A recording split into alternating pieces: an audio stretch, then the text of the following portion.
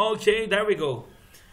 We have another example. 3x plus 4 times x minus 2. We are going to multiply these two factors then, and we are going to reach our answer. Let's find it. 3x plus 4. Guys, I just highlighted the part now. Highlighted this part and this part.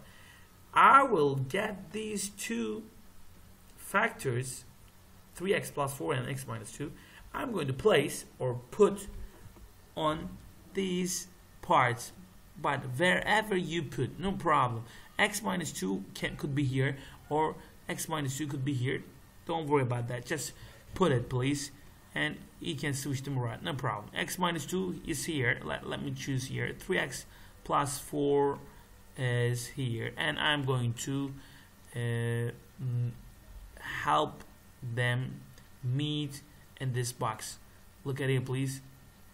I use another thing to show you, because x goes right, 3x goes down, and they meet in this box.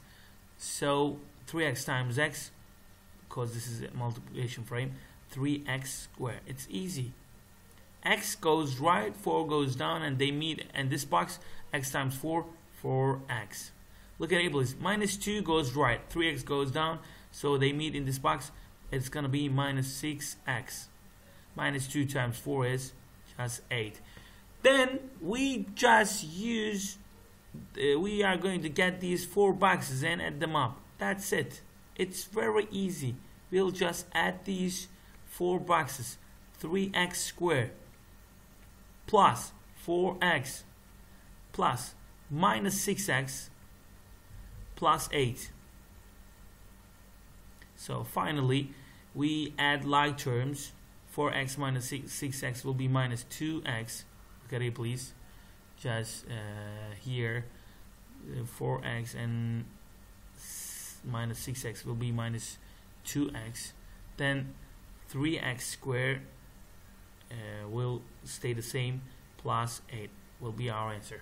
The answer is 3x squared, and let me write here to make it clear.